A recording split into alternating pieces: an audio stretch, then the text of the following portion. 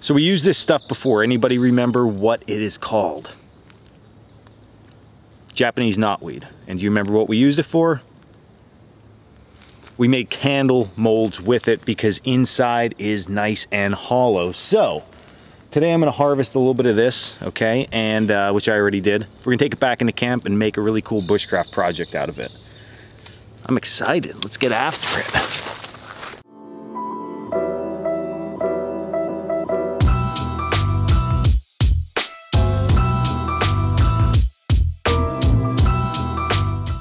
Okay, so I found a little spot in which I'm going to work, and now the cat's out of the bag. What we're going to be making is a bushcraft clothes hanger.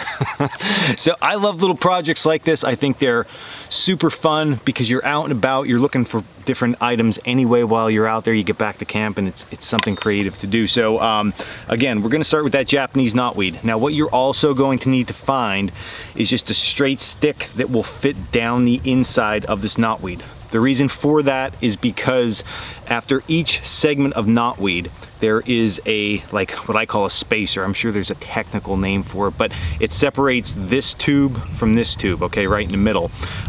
So we're gonna have to break that. So you're gonna get a stick, sharpen the edge off, and then get inside there and clean that out. Now just be careful so you don't split that out any further than you actually need to. What I'm going to do though is I'm going to come up to one of these nodules here and I'm going to just cut all the way around. This is going to be the main portion of our clothing hanger.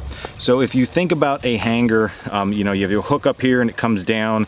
This is where your coat or whatever hangs on. That's what this section is going to be. So I'm going to come in here now. I'm going to cut the rest of this away.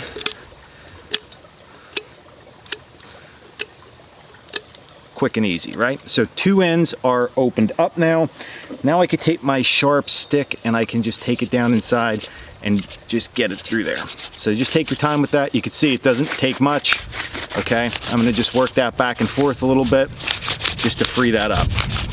Okay, now that that's done, what I'm gonna have to do is I need to get a piece of wood and put 2 holes in it. For my case, I am going to use my gimlet on a larger dry piece of wood. The reason I'm using a larger piece of wood like this is because I'm gonna carve it down to what I need. If you use a small stick and a larger gimlet like this, majority of the time the grain is working against you, so it's gonna split out. So if you go with something bigger and drier like this, you can really easily put the holes in, and then as you see, I'm gonna carve this down into the piece that I need. Okay, so the first step, I took the piece with the 2 holes and I fished through a piece of paracord. So I have my paracord looped through just like that. Now I'm going to take the longer side of this and I'm going to run it through my entire piece of Japanese knotweed. Now it could be a little tricky depending on how much you open up this divider here. So a really nice easy option is to take a thinner line like my bank line and I just ran that through. I don't need to cut it off the spool or anything. I just run that through, and then what I can do is I can go ahead and I can tie my bank line off to my paracord, okay? And I can pull my bank line through and that'll fish my paracord through. Always thinking ahead, right? We learned this in other videos. That's why you guys are so smart. All right, so I have my paracord tied off with my bank line, and then I'm gonna just make sure it's going in nice and even. Little tug right through on the other side, okay? All right, so now we have somewhat of a contraption that looks like this, okay? So I have my toggle on here. I have my entire piece of knotweed on here. Now what I'm gonna do is I'm gonna take these 2 ends and I'm gonna just use a very simple bracelet knot. That's where you do like an overhand knot and an overhand knot and they just bite against each other. You can literally use anything for this. You gotta just eyeball it to see size-wise where you want this to fall into place. But it's pretty simple. So simple bracelet knot, okay? Okay, so the bracelet knot is done. I'm actually going to tuck that inside here just like that, just to make it look a little bit cleaner and neater. Okay, now what I can do is make my hanger, right? So I can go ahead, I can hang this on whatever I would like.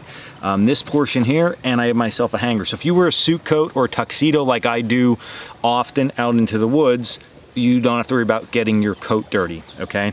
So you can hang it on here. And I actually brought a raincoat along with me just to show you how nice this thing works out. All right, This is it.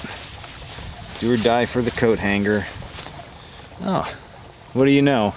Works perfectly. Check this out, right? Nice, easy. I could adjust that down. Works out great. So with a little bit of ingenuity, a few pieces of items from nature, and a couple tools, you can really quickly have yourself a good time out here and make a fun little project. So yeah, that's our Bushcraft coat hanger. I know I made these in the past, and I know somebody's gonna say, I would just hang my coat on a tree, and you can do that. But this is fun, and this is one of those things that I had a good time sitting next to the stream this afternoon making, and using my tools and just getting outside, because it is a glorious warm day here in Pennsylvania. So I think the weather's finally breaking, and I have somewhere to now hang my swimsuit when I'm done in the pond swimming.